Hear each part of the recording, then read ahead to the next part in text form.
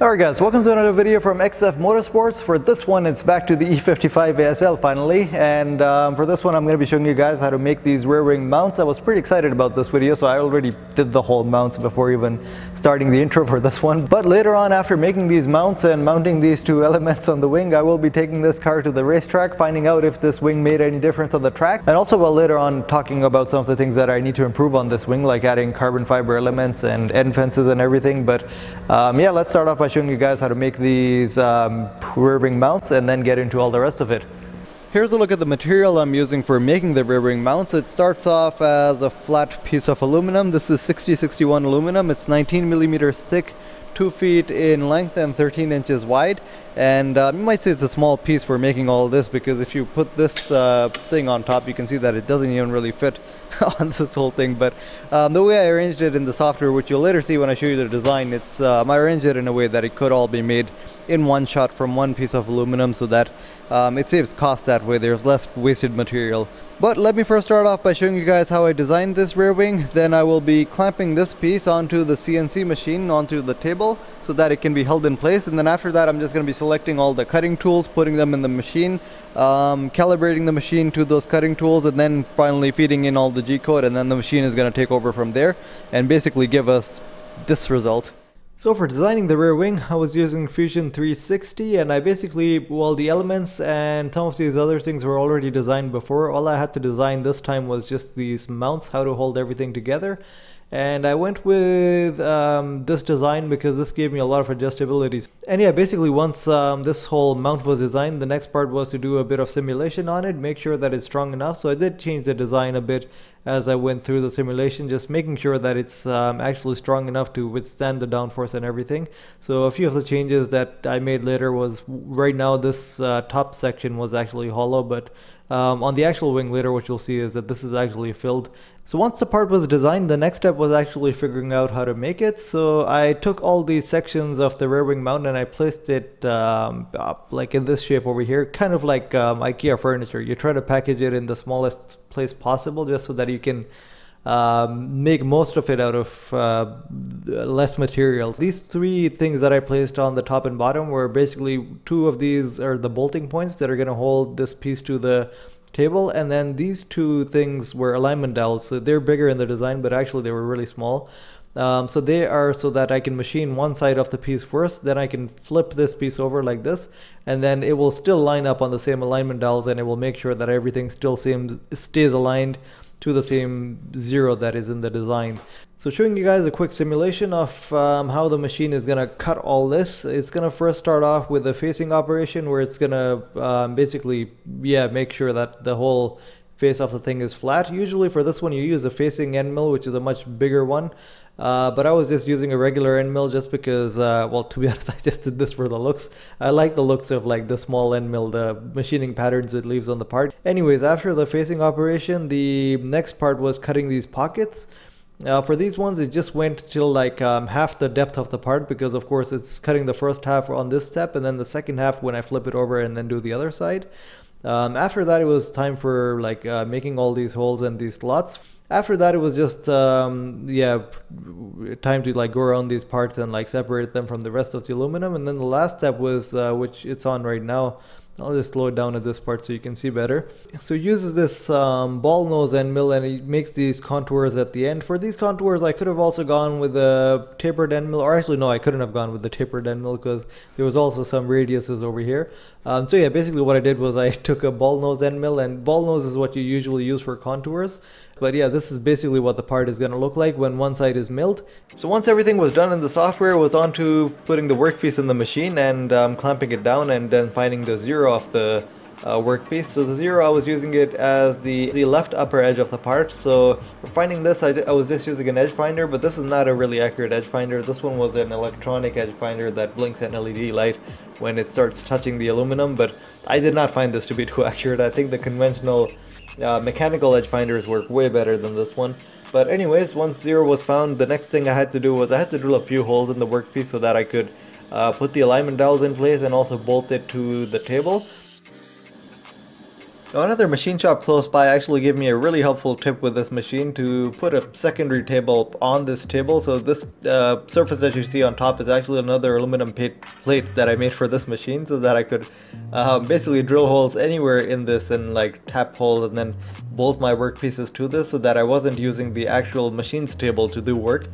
This way, if anything goes wrong or if any end mill or drill slips and goes too deep, it's not drilling into the actual table, it's just drilling into this table that I've put on top of the actual table. Once everything was done with putting the workpiece in place, next I had to put all the cutting tools in place, and whenever you're using multiple cutting tools, you will need to set the tool heights for all of them. So for this, I was using this micrometer thing that the people actually that sold me this machine, they gave this with the machine. It actually came in really handy for setting tool heights, because this is actually 50 millimeters high, and you just put it on top of your workpiece, and then you come down with each tool and you bring this thing to 0, which means that that tells you that your tool is exactly 50 millimeters away from your workpiece, and then using that you can actually set all your tool heights for all your tools. So now I've put all my tools in place. I've actually set all the tool heights and also 0 for the table, so everything should be good to go now. I'm almost at the point where I'm ready to hit the play button. This is the play button on the machine, and then the G-code will take over from there and the machine will do the rest.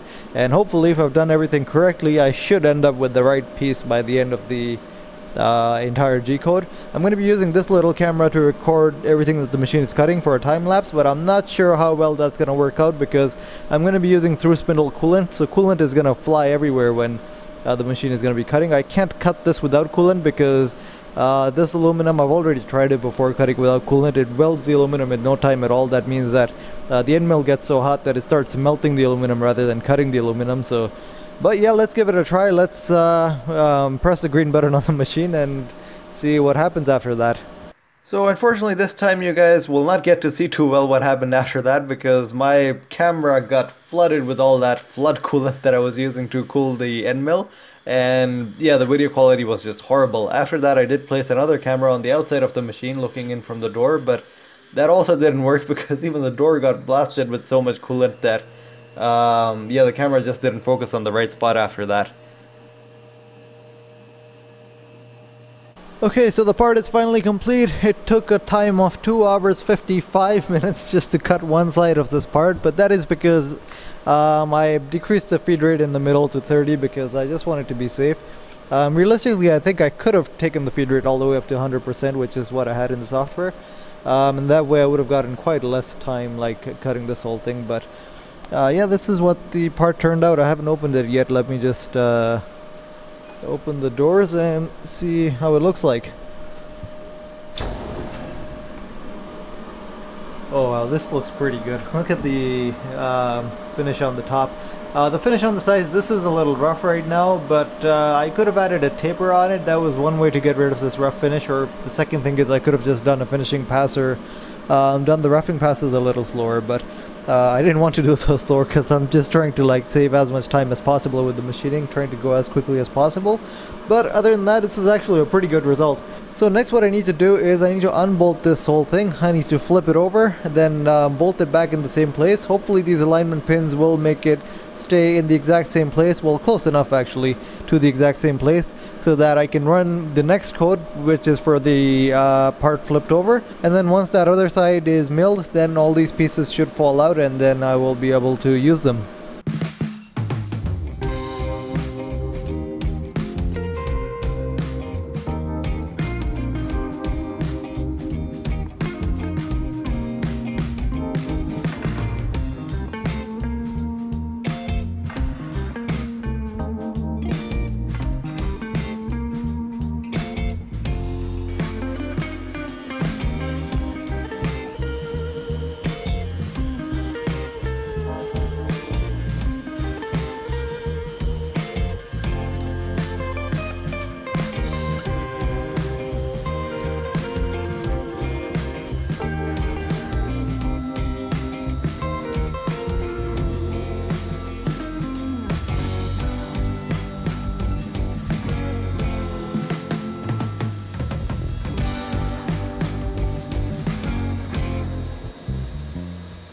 So that is it. Now all the parts are separated from the rest of the aluminum, and this program has actually only taken me 1 hour 42 minutes to run, so it's significantly less time than the other one just by playing around with the feed rates and spindle speeds and everything. So that's pretty amazing how much time I've been able to save.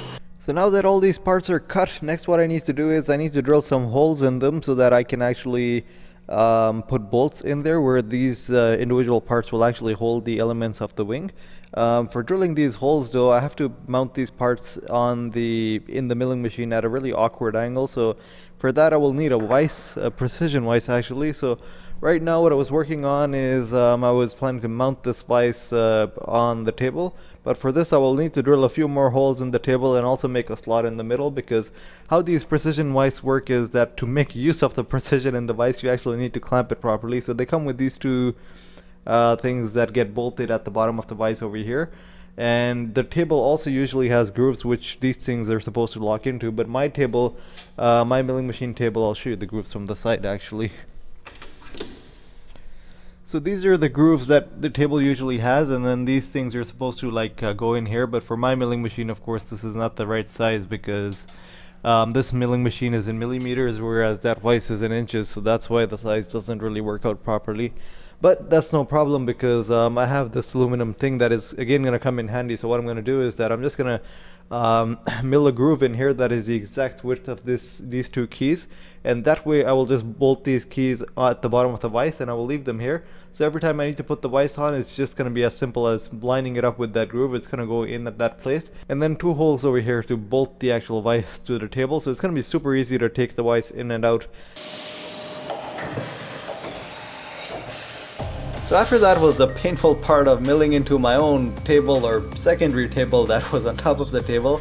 And this was really important for me not to screw up, because if I screwed up on this part I would have had to replace this entire table. So I had to get everything right the first time. But luckily the precision with these CNC machines is so amazing that you just program everything into it, and all the bolting points, all the clearances, they match up exactly the first time. So it makes things really easy in a way.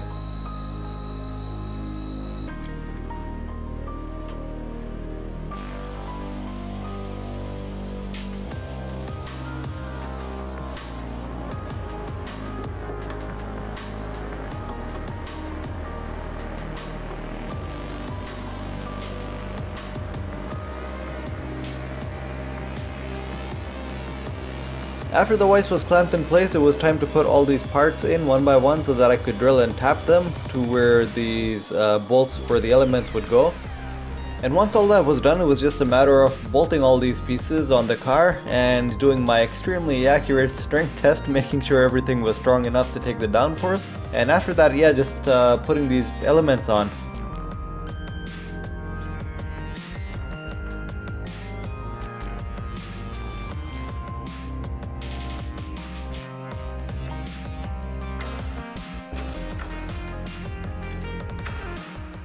Here's a look at the wing mounts after they are completed and mounted on the car. So everything is looking pretty good for the mounts, but everything is not looking good for the elements. Well, these are temporary fiberglass elements that we made in California while I was there at Carvajal Motors. So thanks to those guys, they actually did all the work and made these for me. But now that I look at them, they're a little twisted and the slot gap doesn't really work out to be proper. That's why it's really going to be hard to use these ones properly. I'll have to replace them later with proper carbon fiber ones. Anyways, I'm still going to test the car out like this with this wing mounted, see how much of a difference it makes at high speed. And because with these mounts now have a ton of adjustability. I can move this upper element individual from the lower element. The lower element is adjustable from over here, and also that little wing that is going to go there later on, that's also going to be adjustable. So a ton of adjustability, a ton of stuff to play with, and find out what works best.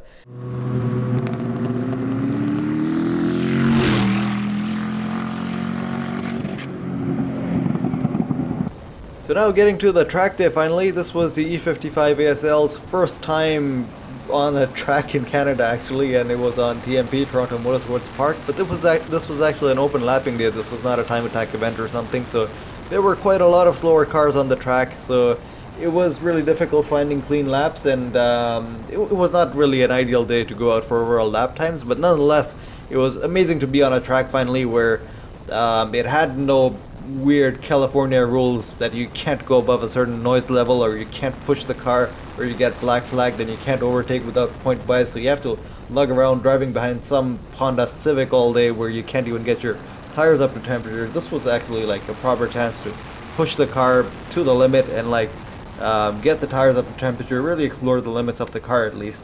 And well, first off, I think the biggest difference that I felt this time as opposed to before was that there was so much rear downforce just because of that rear wing. Before this, the back end of the car used to feel like it was going to fly off above a certain speed. It was really not stable going above a certain speed, but just by adding that rear wing, you would be surprised at how big the difference was. Now I could easily floor the car, take it easily above 200 kilometers per hour, and it did not feel unstable at all.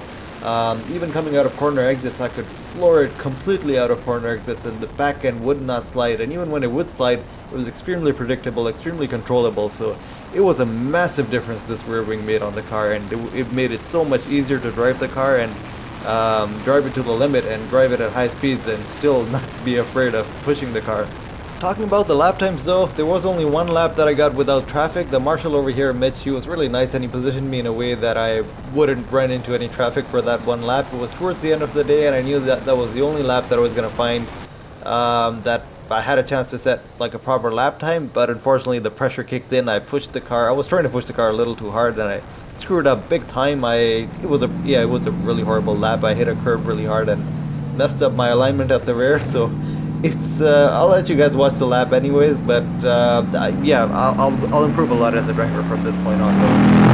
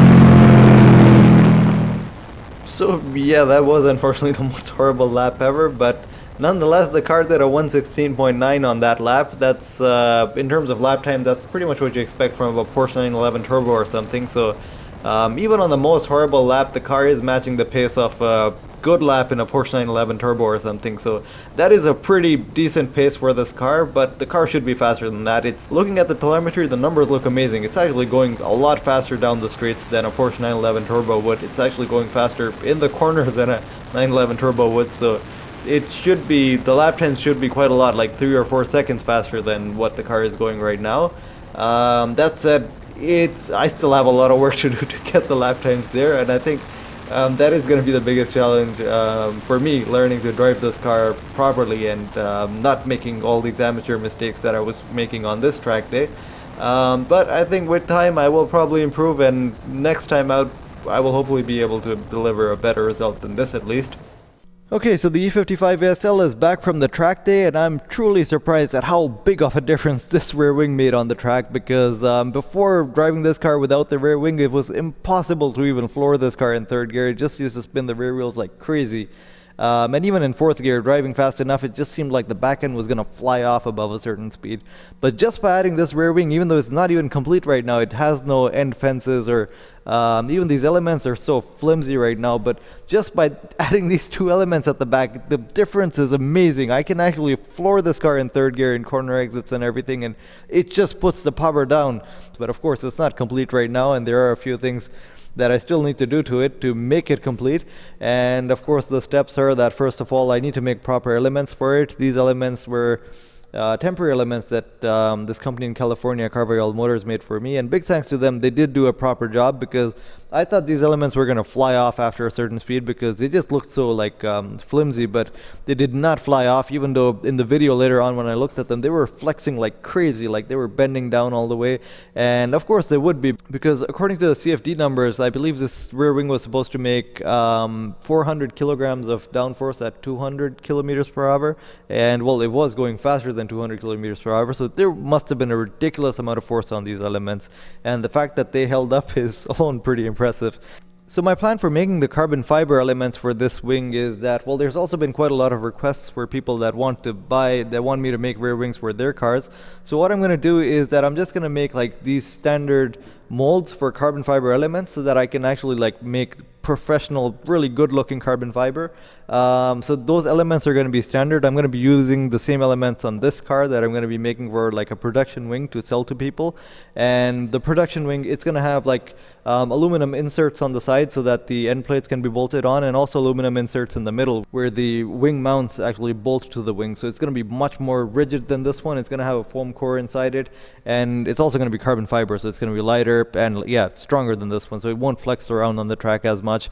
And it's going to handle quite a lot of downforce. So even at 300 kilometers per hour, making like 1,000 kilograms of downforce, it would be able to support that.